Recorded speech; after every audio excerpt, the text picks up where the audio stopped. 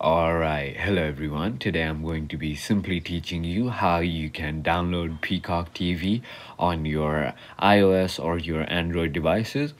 So this video is going to be a very simple step-by-step tutorial, so feel free to watch the video till the end. And with that being said, let's get straight into the video. So first of all, what you want to do is simply go ahead and open your App Store on your iOS device and Play Store on your Android device. Finally, once you have done that, you're going to simply tap on the search bar and go ahead and search for the Peacock TV like I'm doing right over here. And finally, go ahead and tap on this application right over here, as you can see.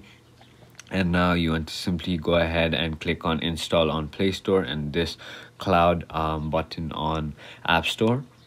Now it is going to take some time, but it's going to go ahead and download and install onto your device. So go ahead and wait for that. And as you can see, it is successfully downloaded onto my iPad, and I can now go ahead and open and use it. So it is as simple as that. So if you thought this video was informational, feel free to hit that subscribe button, hit that like button. And with that being said, thank you so much for watching.